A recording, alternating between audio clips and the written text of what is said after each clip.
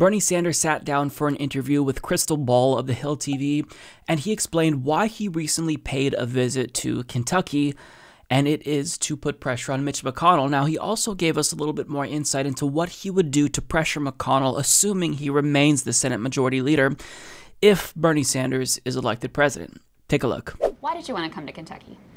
For a very simple reason. I happen to believe in democracy, and I happen to be a member of the United States Senate. And there are enormous challenges facing this country and the world. And I'm here in Kentucky because Mitch McConnell, the senator from Kentucky, happens to be the majority leader of the United States Senate. Now, McConnell can vote any way he wants on an issue.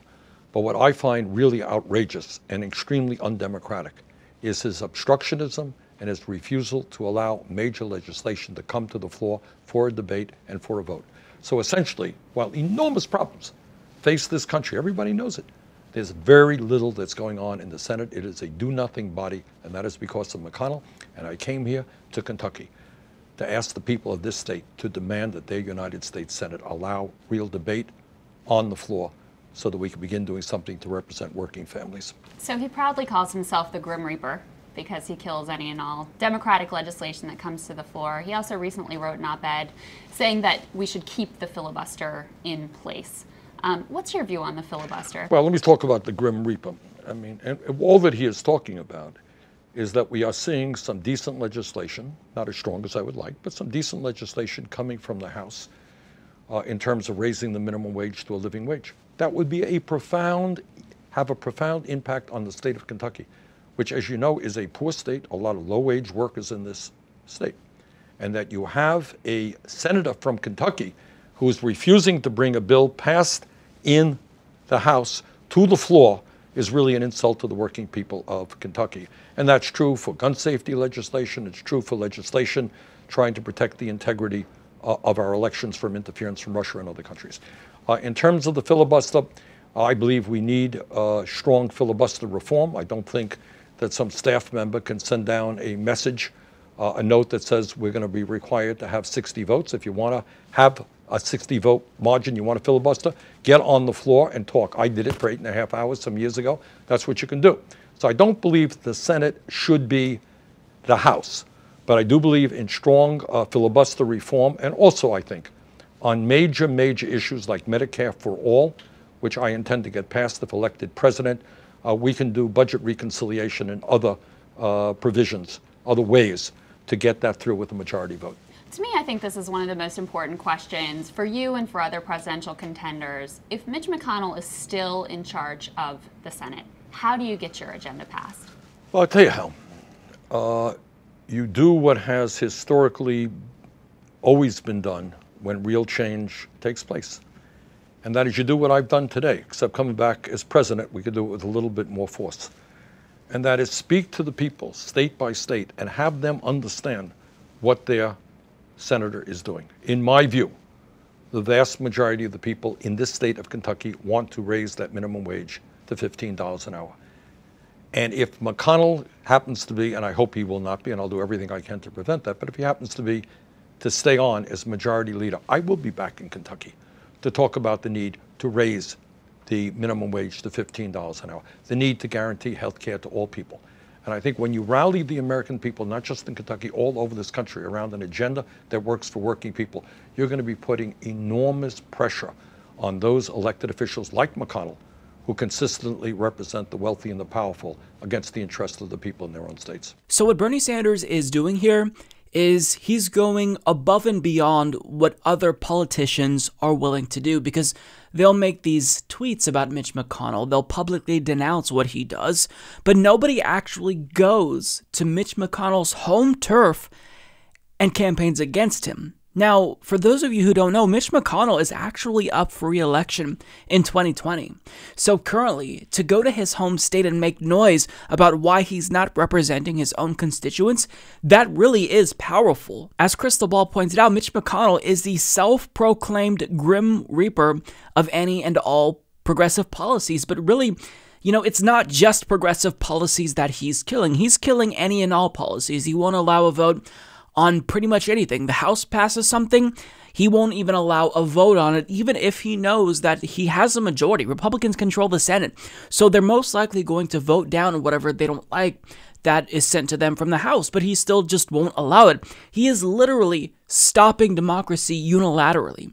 So Mitch McConnell is one of the biggest threats to democracy currently. He may be a bigger threat than Donald Trump, although that's arguable. But what Bernie Sanders is essentially doing is he's saying, look, Mitch McConnell is not going to continue to make a joke of our democracy. He's not going to be able to get away with blocking legislation and not allowing a vote. If he does this when I'm president, I will show up to Kentucky and campaign against him and have his own constituents call and put pressure on him. Now, it's not a sure bet that that strategy would work, but really, if you are the president of the United States, you are in control of that bully pulpit. You really could make a difference potentially. Now, I really hope that Bernie Sanders extends this strategy to members of his own party. If he's elected president, you're going to have to put in time. It's not just Mitch McConnell who you're going to have to put pressure on. You're going to have to put pressure on the centrist, mealy-mouthed, spineless corporate Democrats who are going to fight you on issues like Medicare for all, student loan debt cancellation. Although Donald Trump did just use his pen to cancel student loans for disabled veterans. So hopefully Bernie Sanders would pursue that route as well. But for whatever, policy Bernie cannot pursue via executive order, the strategy should be replicated. I mean, politicians should be doing this. If all progressives make noise in this way and put in that extra step to campaign in the home states of politicians, Mitch McConnell, Democrats, and Republicans, if we do this, this really could be a huge national movement where we do see shift, because if you don't get money out of politics, they are not going to budge. So, of course, the end result is to remove money from politics entirely, but until we get there, we are going to have to do things like this, campaign in their home states. Now, one thing that Bernie Sanders said here, I do disagree with. He says that when it comes to the filibuster, he doesn't think that it should be eliminated. Now, I don't agree with that. I think that the filibuster is just, at this point, Republicans, they've nuked the filibuster, so we have no reason to arbitrarily impose rules on ourselves if we reclaim the Senate, we meaning Bernie Sanders and Democrats, when Republicans aren't willing to do that. So why should we impose rules on ourselves that Republicans don't impose on themselves? To me, that just feels like asymmetric warfare, and it's just inherently unfair. Although I do kind of give Bernie credit here and can give him a pass, because even if he doesn't believe that the filibuster should be eliminated, he is open to filibuster reform, and he did state that he would use something like budget reconciliation to pass policies like Medicare for all. If you expect to get Medicare for all while not getting rid of the filibuster, it's not going to happen. I mean, you're just not going to get 60 votes for something like Medicare for all. You'd be lucky to get 51 votes for Medicare for all, So the fact that he is open to passing big policies in some way, be it budget reconciliation or filibuster reform, where he just needs that 50+1 majority, that's good. Although I really would like to see him be bold here and just agree that we should be getting rid of the filibuster, full stop. Because Republicans are the ones who decided that, maybe the filibuster shouldn't exist now that we have power, so I see no reason for us to limit ourselves. But back to the overarching point about Mitch McConnell, Bernie Sanders here is showing everyone why he is a real leader. He's not just going to do politics as usual in the sense that he'll tell someone from the House or the Senate to propose legislation, and then it'll be voted on, and then either it passes or it fails, but that will be the end of the story. No, he's actually going to fight for what he's proposing, which you need, because if you honestly expect to pass anything that is bold or a sweeping reform of whatever type, you're not going to get that done just by, the usual legislative procedure. That's just not going to happen in this day and age when we are incredibly polarized. You have to crack skulls. And Bernie Sanders thus far is the only politician that is communicating to me that he will be doing that he gets that. And that's important. And that's what really sets himself apart from people like Elizabeth Warren, who makes it very clear that she's a team player and, she's on Team Democrat. And, if they disagree, well, that's fine. She's not going to push them too hard. No, I want an outsider who isn't part of a team, who's going to say, you're going to follow my lead, and if not, then I'm going to campaign against you in your own home state. That's what we need. We have to be aggressive because we don't have a choice. The planet depends on it. The American people depend on us being aggressive and being relentless as we advocate for these policies that would substantially help people and change and save lives.